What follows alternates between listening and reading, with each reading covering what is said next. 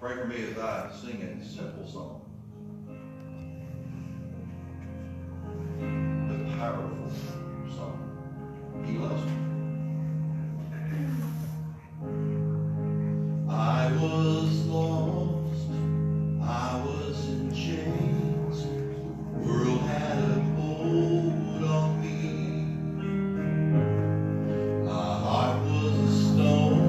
I was covered in shame when he came for me. I couldn't run, couldn't run from presence. I couldn't run from his arms. Jesus, he loves me, he loves me, he is for me. Jesus, how can it be? He loves me, he is for me. And it was a fire deep in my soul. I'll never be the same. I stepped out of the dark and into the light when he called my name. I couldn't run from his presence. I couldn't run from his arms. Jesus, he loves me, he loves me, he is for me. Jesus, how can it be? He loves me, he is for me. He holds the stars and he holds my heart with healing hands that bear the scars. The rugged cross where he died for me, my only hope, my everything. Jesus, he loves me, he loves me. Oh, Jesus, how can it be? He loves me, he is for me.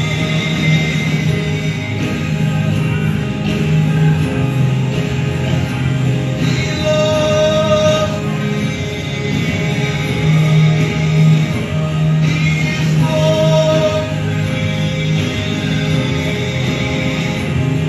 my God is amazing.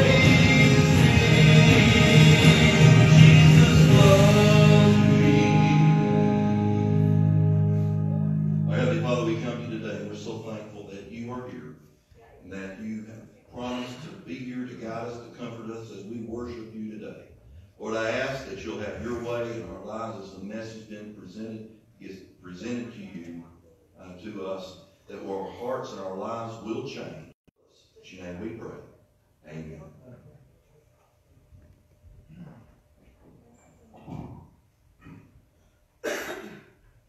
It is good to be with you today. It's my prayer and my prayer that you are prepared to worship God with us this morning. This is the portion of our service that real worship can take place, because what we're doing is we're saying, Lord, I'm tired of dealing with all these problems. I'm going to give them to you. And so do we have any prayer requests this morning that we need to bring for the church and for our Lord? Yes, sir. Yes, ma'am. I continue to pray for my neighbor that lives just down from me. I saw her mother the other day, and they said now she gets 11 cancer spots in her brain. So that radiation, she might get 9 months with radiation, she might get it. Yes, sir. Yeah, still pray for my brother Donnie. I talked to him the other day, and he's trying to stay off the drugs and keep a prayer for his kids. They really need it. Absolutely. We have others. Yes, sir. My sister's still taking radiation and treatments, going through, Absolutely. Yes, ma'am. And the Jones family is also moving this one. Any others? Yes, sir. Yes, Wilma was in the hospital a little bit this week. Pneumonia and flu, so just keep her in your prayers. Yes, yes, sir. My grandma's in the hospital, we ain't figured out why. Yes, Lord. Jeremy's mom, God knows what it is. Okay. Yes, sir. Any other? Yes, I please. had a place reports and they made it through her surgery's fine and they got it all, so. Good to continue to remember to keep Lady Brewer in our prayers, lift her. Any others? Yes, ma'am. God answers prayers, and they keep Brent in our prayers, and his family. Guys, my plate is overflowing with words. I need your prayers as I pray. I've got so many people that are in need of some spiritual help and guidance in their lives and intervention in their lives. Pray with me. God knows who they are, and you might also. You need to prayer. Yes. Caitlin Cogburn, she's one of Member Teresa Cisco's, her daughter. She carried a baby to 20 weeks last week and lost it. The funeral's to be today, but they had to put Caitlin back in the hospital last night, so please Yeah, pray for her. Absolutely, remember them. Yes, ma'am. Also had a close friend that had open heart surgery yesterday. Any others? Yes, sir. And we've got an aunt that's in the hospital, we're still waiting to find out what's going on with her. And sometime this month, the friend of mine that's been in prison for a while is supposed to come up for parole. Girl, 8th grader, they found a mass on her foot. It broke for no apparent reason, and we're waiting on results from that, and the lady at Glenwood had a blood clot on her brain, had removed the blood clot. I don't know if she's regained consciousness. Any others? brokenness society. Absolutely. A lot of folks who is either coming now, have not come before, or they stopped coming. They need to hear what's being said, and the testimonies of those who they realize that God can fix the broken people. Wouldn't hurt if we realized that too, because we're all broken. Yes, Sean. I don't have a request I have praise, I'm pretty God for Jesus for, finding me, helping me with getting a job and get myself ready for both of them. Amen. Thank you today. Amen. Good to see you. Any others? Cure for cancer. A cure for cancer. I only know of one cure right now for cancer. That's Jesus. That's it. That's the only one I know of, but let's pray let's be praying that here on this earth, that we will reduce our suffering a little bit. Any others? If not, let's all stand. As our ushers come and we take up the morning offering, do we have those people and situations that are burdening our hearts? Absolutely, a whole bunch of folks. God knows all of those. And He is a big enough God to handle them all and to answer them all.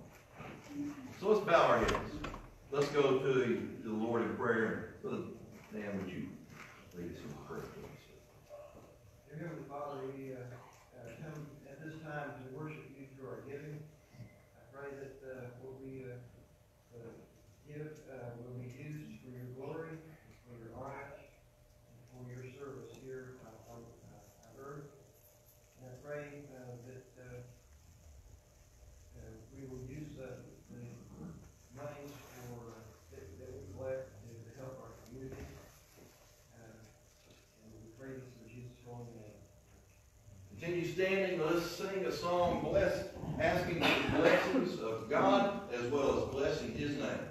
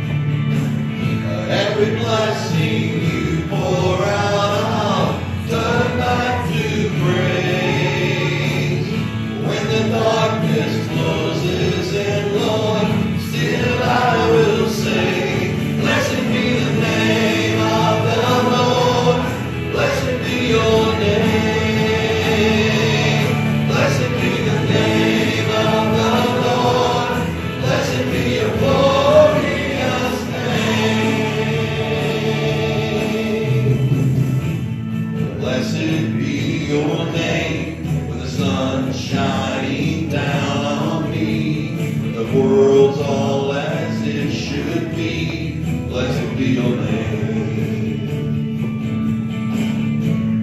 Blessed be your name. On the road marked with suffering, with a strain in the offering. Blessed be your name. Every blessing you pour out, I'll turn back to praise. When the darkness closes in, Lord, still I will say, blessed be the name of the Lord. Blessed be your name. Blessed be the name of the Lord. Blessed be your glorious name. The name of the Lord. Blessed be your name. Blessed be the name of the Lord. Blessed be your glorious name. You give and take away. You give and take away. My heart will choose to say, Lord, blessed be your name. You give and take away. You give and take away. My heart will choose to say, Lord, blessed be your name. Blessed be the name of the Lord. Blessed be your name. Blessed be the name of the Lord. Blessed be your glorious name. Blessed be the name of the Lord. Blessed be your name. Blessed be the name of the Lord. Blessed be your glorious name. Heavenly Father, we come today, we are thankful who you are and what you've done for us. And we all give you the glory and honor in every situation, because you are good all the time, and all the time you are good. So Lord, be with us, guide us, direct us, forgive us. For your name we pray. Amen. You may be seated.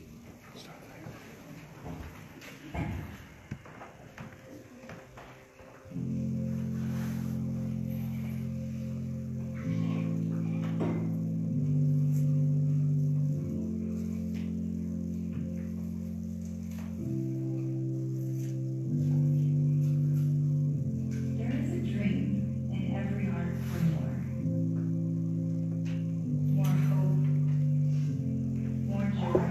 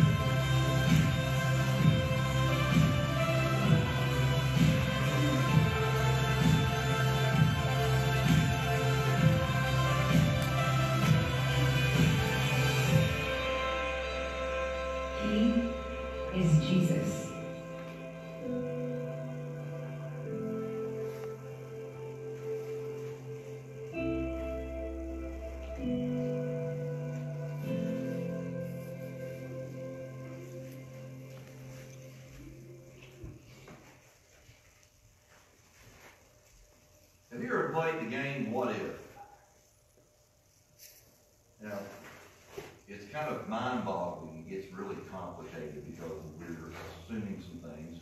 Well, what if this hadn't happened? And what if this was to happen, then this could happen, this could... It's all speculation. Because we don't know the future, and we can't change the past. But what if? What if Jesus did not rise from the dead? What if there were no resurrection? Now, I'm not trying to be the mess with your minds any, because this is actually what Paul was writing about in 1 Corinthians 15 and verse 13. He sets this as the premise. What if Christ did not rise from the grave? And you know what? I think is an important exercise for us to imagine a world that Christ did not rise from. Because obviously, we have been taking his resurrection all too much for granted. We have not accepted the importance of his resurrection in our lives and what that means for us personally, but what it could mean for a lost and dying world who desperately needs to know the hope of his resurrection. The word "if" is a big little word. And what it's telling us is there are questions that need to be answered. Paul uses it in our text this morning 7 times. And after he uses the word "if," he makes a statement or a fact.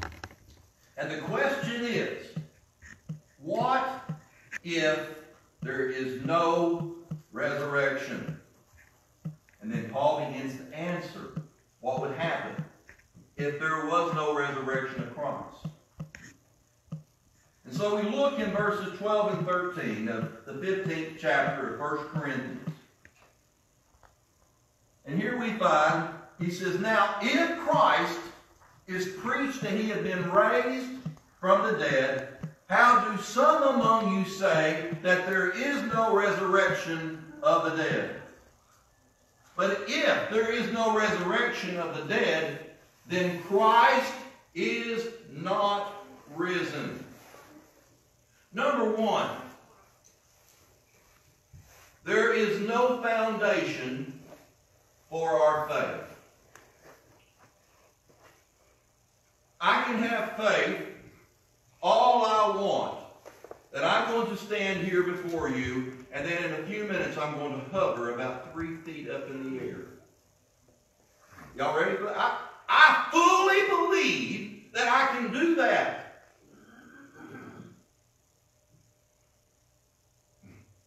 Now, I can believe all I want to, but it ain't happening. Not until I get rid of a few pounds anyway. It wouldn't happen then either. Because I'm not. Because there's no fact. Gravity is a fact, and trust me, gravity's got a hold of me. And I ain't hovering nowhere, no matter how much I believe it.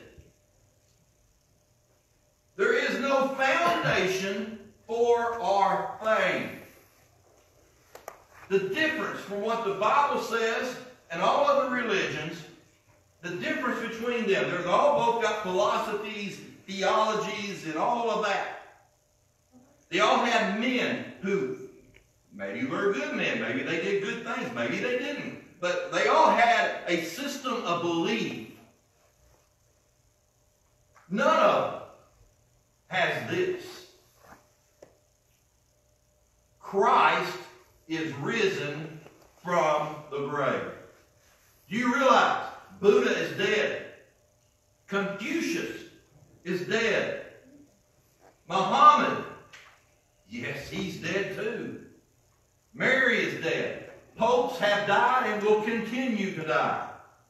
Joseph Smith is dead. Preachers have died and will continue to die.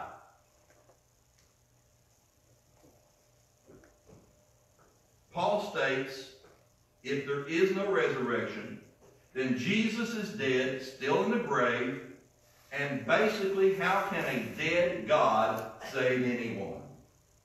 That's what he's saying. If Jesus is dead, at Easter, we might as well just let the kids find the Easter eggs and go home and not even worry about the Easter services. Why? What's the point? We have no foundation for our faith. Because the Bible says in 1 Corinthians 3:11, 1 Corinthians 3:11, it says, for no other foundation can anyone lay than that which is laid, which is Jesus Christ. It has to be upon the fact that Jesus lived, died, and rose again. That's the foundation. In the Old Testament, they had faith that one day the Messiah would come to shed his blood and die and be risen again. In Psalm 16:10, for thou wilt not leave my soul in hell, neither wilt thou suffer thy Holy One to see corruption. If there is no resurrection, we have no foundation to build our faith or our lives upon. If there is no resurrection, then this thing is useless. Use it as a doorstop. Pointless. If there's no resurrection, then that one lie, that one thing, makes all this other pointless and useless. There's no need to read God's Word, to study it, to memorize it, to meditate on it, or even to obey it if there's no resurrection. In verse 14, a couple of things we find in it. And if Christ is not risen, then our preaching is empty, and your faith is also empty, useless, vain. If Christ has not risen, then I have wasted 20 years of my life praying, seeking the Lord about what to preach. It's pointless. I'm praying to a dead man who doesn't hear. If Christ has not risen and he's still dead in the grave, then I am, well, it's like Joy Behar said, then I am mentally ill. If Christ hasn't risen, then I'm talking to myself.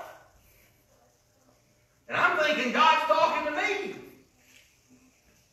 through Jesus who's dead. Yeah? I have wasted my time preparing. I've wasted my time preaching because there really isn't no gospel to preach. No good news. Now I can get up here and I can tell you that Jesus left the splendor of heaven to be born of a virgin, and 33 and a half years later, and then he was crucified and he died and was put in the grave. I can tell you that. And that's it. That's the end of the story. And we can get together and we can have a memorial service every week if we wanted to, and we could I could preach about how great a man he was.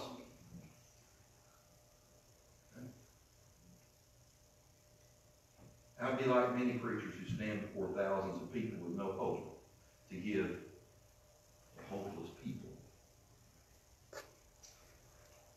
And if there is no resurrection, I am a fool if Christ did not rise from the grave.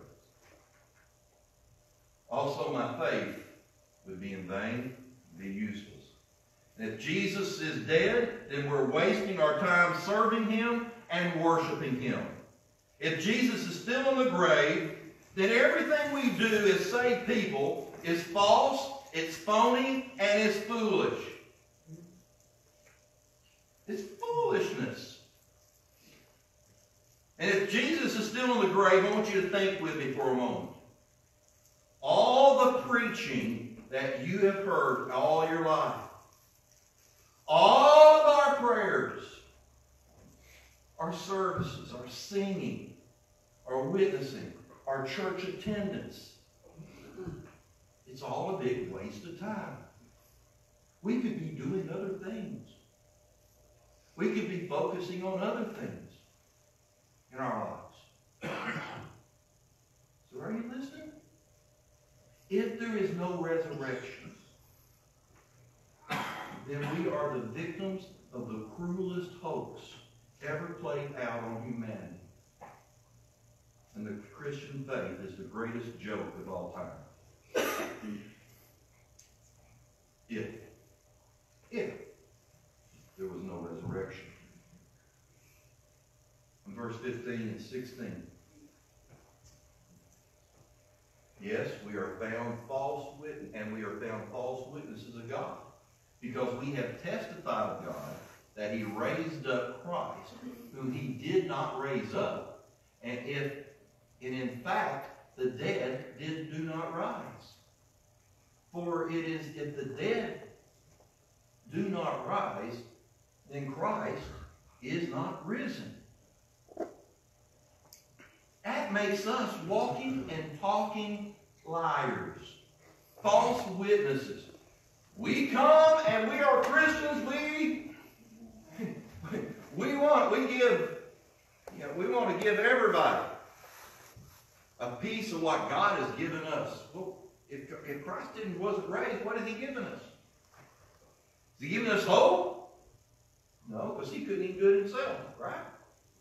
If He really did not. Every time we open our mouths to sing, to witness, to testify, to preach, to teach, or whatever we do in His name would be alive. And we would be living alive if Christ was not resurrected. If. Now look, I'm going to turn that around on us. All right? What does it say when we truly believe and truly know that Christ was resurrected and we do not live our lives in a way to show people that He is? Once again, what are they going to look at? They're going to look at our lives and say, really? I don't see that. So, if He's not been resurrected, we shouldn't lie about it in our lives and pretend in a fairy tale. But if He was resurrected, then doesn't it make sense that our lives reflected in everything that we do?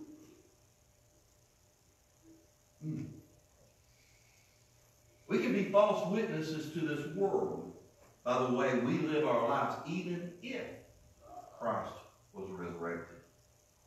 In verse 17, we are false witnesses, but we also would not have something that we currently have. Verse 17.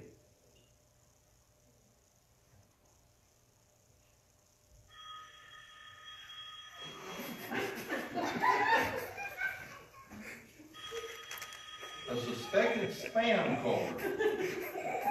Boy, if we had time, I would mess with these folks. Callers. No, I can't do it.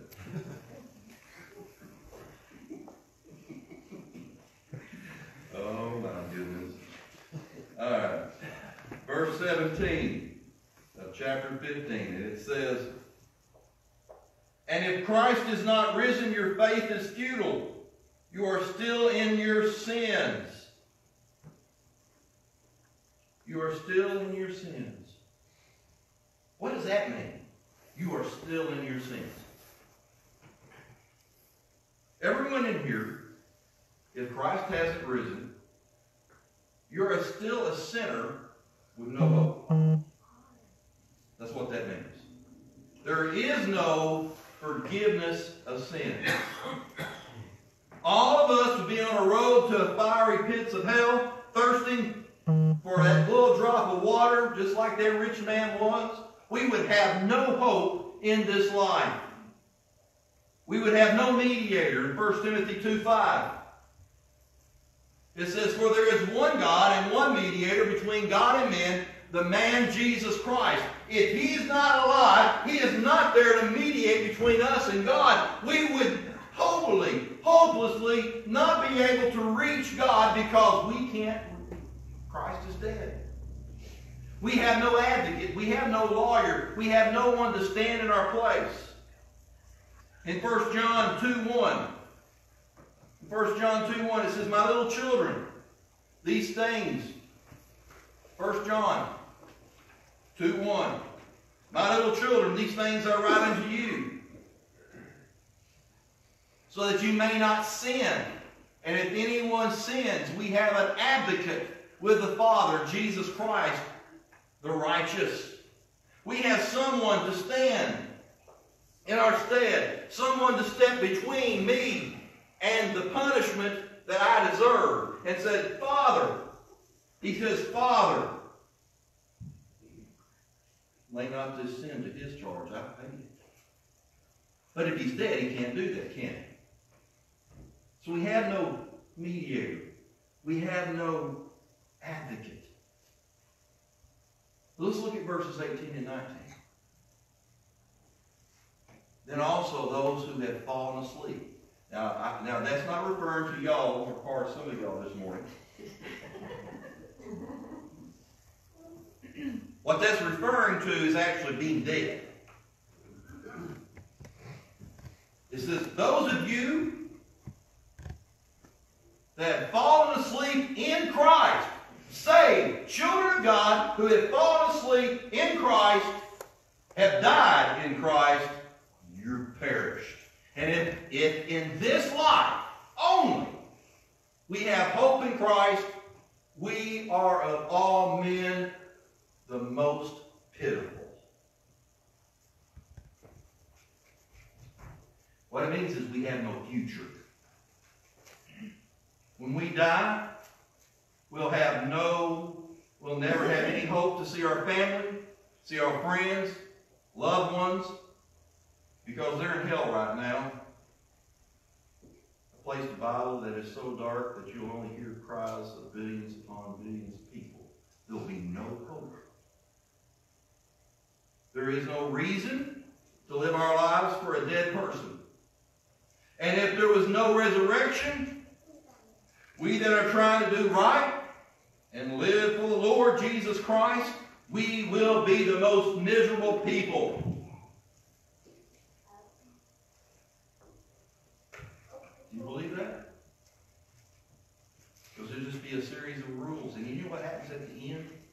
If there's no resurrection, at the end of our lives, it'll all be the same. We'll die, we'll be buried, and that'll be it. If there's no resurrection. Man, how hopeless is that? You know, when we live our lives with no hope, or live our lives in this world, the world sees it. They'll believe it. I think way too often, as born-again children of God, we live our lives as if there's no hope, as if Christ was not resurrected. Now we might say, "Well, I know He was." What He was? I'll get that in a second. He was. I believe it. But the world doesn't see it because we live our lives pretty much hopeless, without thinking, without remembering what Christ has done for us. So I'm going to just summarize this real quick. If there's no resurrection, we have no foundation. The Word of God is the biggest lie known to mankind. Our preaching and our faith is in vain. We are false witnesses, which makes us a bunch of liars. There is no forgiveness of our sins. Therefore, what's the point? No, we have no future. But I want to tell you the rest of the story. Part of the story that will give you hope. That should give us hope every moment of every waking moment of every day. Let's look at verses 20 through 22. But now Christ is risen. But now Christ is risen. from the dead, and has become the first fruits of those who have fallen asleep. For since by man came death, by man also came the resurrection of the dead. For as in Adam all die, even so in Christ all shall be made alive. Paul's not going to leave us without any hope. Paul's going to let us know that all this if business is for the birds. Because you can't change the fact. And the fact is that Christ rose from the grave, ascended into heaven, and is sitting on the right hand of the Father right now, waiting for him to come back to this earth to carry his people home. And I hope and pray that you're one of his people. You see, because Christ is risen from the grave, I have a firm foundation. A foundation that I can base my life upon. A foundation that I can base my family upon. A foundation that we can base this church upon. I have God's Word that I can trust to be true. Preaching. I'm told now that sometimes I beat my head up against the wall and sometimes it feels hopeless. Sometimes you just don't get it. Sometimes I don't get it. Sometimes it just feels like I'm spinning around in circles. But let me tell you, we're preaching and teaching God's Word, and God says it does not come back in vain, that it's going out for a purpose. And so my preaching, your teaching, your witnessing, all has a purpose of God, and it will reach where it's intended to reach. I believe it, I understand it, because I understand that Christ is risen. Therefore, he is alive. And this message of the gospel of Jesus Christ is changing hearts and lives, even this morning. You know, I can trust the Lord with my life because he's been there. He's faced death and he's come back from it. I can sing to a living Savior. I can live my life for Christ, and I know it's going to be useful. I can speak to others about a living Savior. I want my life to be a picture of that living Savior. I can be forgiven. In Romans 5:1, look what it says. Therefore, having been justified by faith, we have peace with God through our Lord Jesus Christ. And I know that my future is bright. I know that the moment that I take this last breath, whenever that is, from this life, I know that I have a bright future ahead. In John 14:1, look what it says. Let not your heart be troubled. You believe in God. Believe also in me. In my Father's house are many mansions. And if it were not so, I would have told you. And I go to prepare a place for you. And if I go and prepare a place for you, I will come again and receive you to myself, that where I am, there you may be also. Ladies and gentlemen, here, I meet brothers and sisters. Let me tell you something. If that doesn't give you hope, then maybe you need to examine your relationship with that living Savior. Maybe you need to ask the question, why is it that I'm living a hopeless life in a world, in a life that God has changed with such a bright future? Now, the facts are irrefutable. So, well, Brother, how do you know? I mean, really, how do you know that he's alive? Well, when you look at 1 Corinthians 15, 5 through 8, Jesus was seen by his disciples after he died. 500 people saw Jesus at the same time. Over 500 people in that 40-day period saw him, touched him, talked with him. And then there was a handful of them that actually saw him go into the clouds. Not only that, but John the Apostle on the Isle of Patmos, Revelation, he saw that lamb that had been slain. Who is worthy to open these scrolls? And there he was, in heaven. I am. And he did. So the question is not if Jesus is risen. What is the number one way we know that Christ is risen? You ask me how I know he lives? He lives within my heart. And that may not work for you, but it works for me. I know. I know he lives. The question is not if Jesus is risen, but what will you do with a risen Jesus? You might be saying, I believe in Jesus, and the devils believe and tremble, you're not going to heaven. I mean, believing in that way is not enough. You need to trust him. Give your heart and your life to him. If Jesus would sit right next to you and ask you, why would he let you into heaven? What would you say? Do you understand why it's so important that you believe that Jesus is real? That he was resurrected and that he's dwelling in heaven today?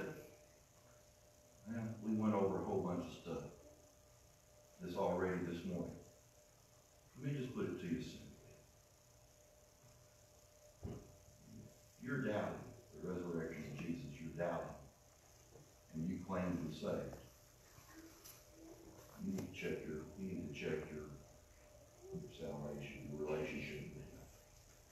This is the key focus. You take the resurrection and Christianity crumbles.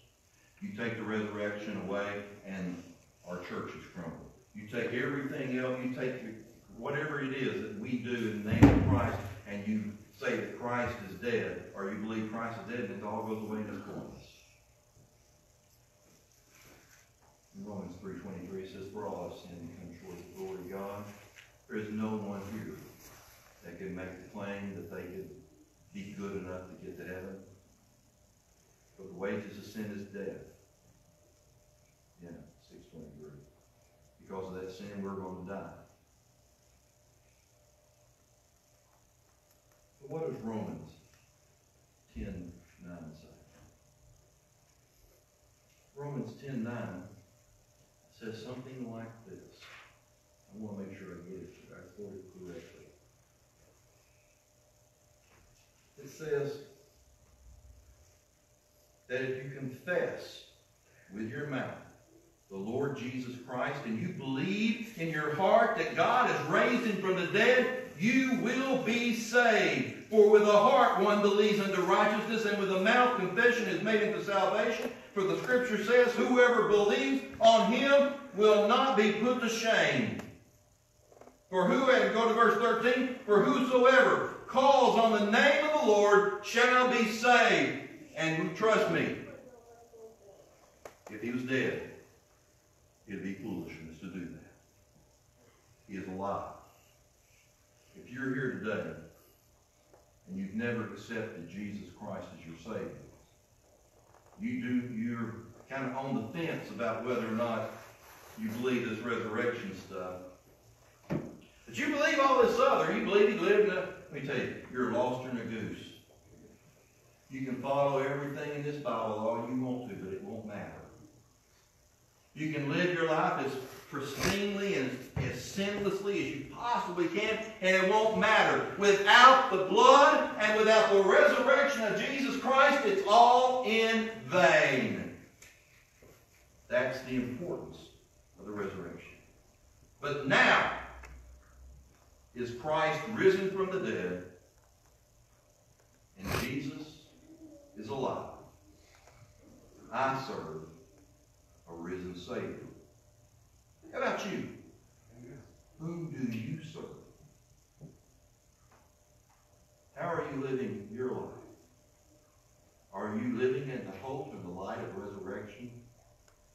Of his resurrection, knowing that he promised to give us life everlasting?